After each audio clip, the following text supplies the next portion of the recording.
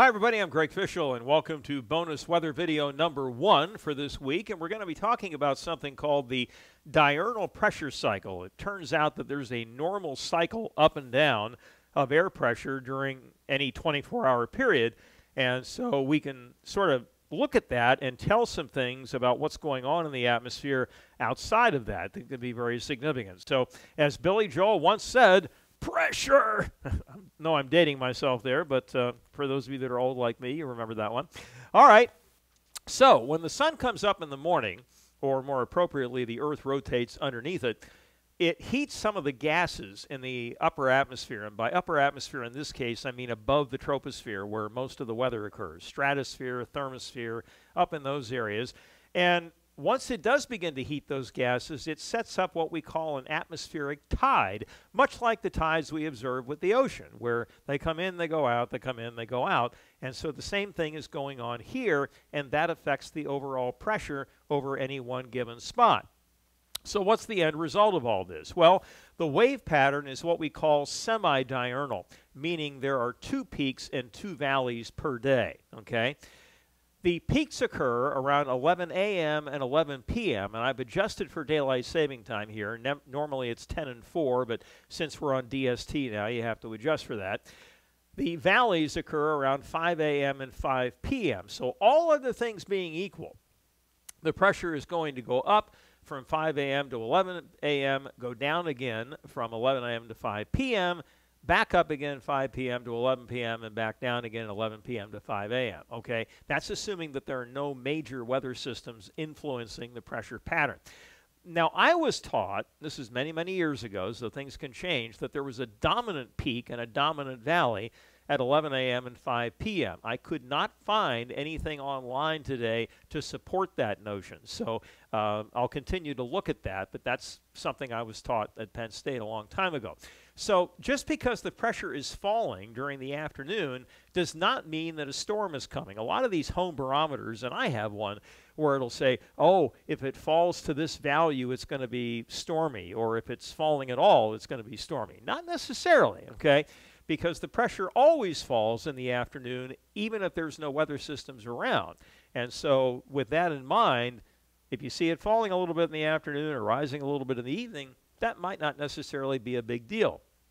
Now, the amplitude of this wave pattern is greatest at the equator and least at the poles. So you're going to notice more of a pressure change every 6 hours down toward the equator or just farther south across the U.S. than you will farther north. Now, one thing that you do want to look for, if you really want to geek out on this, watch for times when the pressure is changing in a direction that is opposite to the normal diurnal trend. For instance, if at 3 or 4 in the afternoon, the pressure is rising like crazy, and it normally, due to this cycle, would fall, that's telling you one of 2 things. Either there's a big high moving in or a big low moving out, okay? By the same token, if you see the pressure falling rapidly between 5 p.m. and 11 p.m. at a time when this cycle would make it go up, then that's telling you that, hey, there's something going on here, okay? And so we probably got a pretty big storm or some low pressure area that is moving in our direction. So when the pressure is changing in a way that is opposite to what the diurnal trend would suggest, then that is significant. That tells you that there's a weather system either leaving you or approaching you.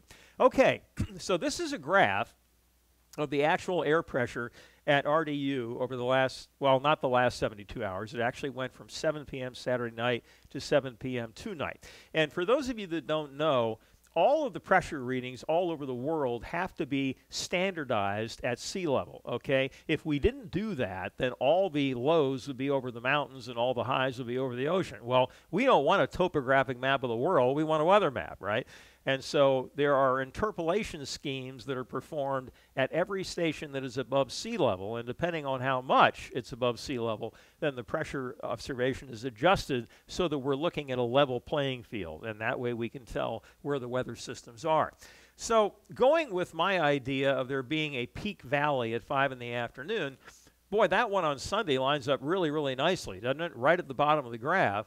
And then the one on Monday afternoon, the bottoming out occurs just a little bit later than 5 p.m. And again, anything that's going on in the atmosphere that is in addition to this diurnal cycle is going to alter the graph. So the fact that it bottoms out a couple of hours later than 5 p.m. is really nothing all that terribly significant.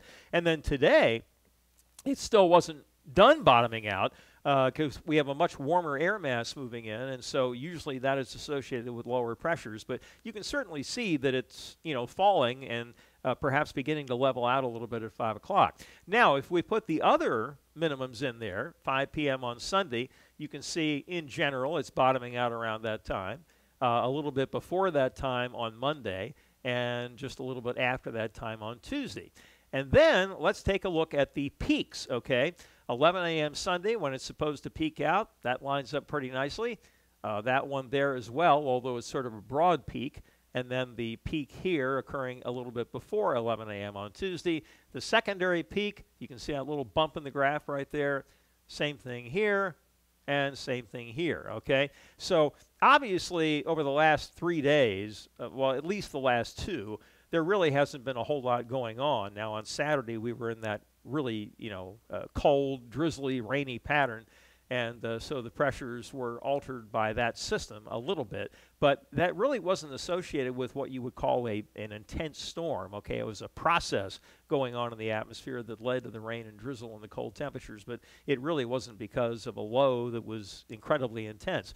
So in these kinds of patterns where there isn't a whole lot going on, then things are going to line up very nicely like they do here. Again, if you had some major storm approaching you at just the wrong time, then it could alter all of this. And that's when you can tell, again, when there's something significant going on, when the actual pressure observations are contrary to what this cycle would suggest. All right, I hope you found that interesting. That is bonus weather video number 1 for today, or this week. We'll have another one coming up on Friday, and of course another daily weather update coming up tomorrow afternoon. So you all take care, and don't worry about the pressure being on. It's not. Just relax. Take care, everybody.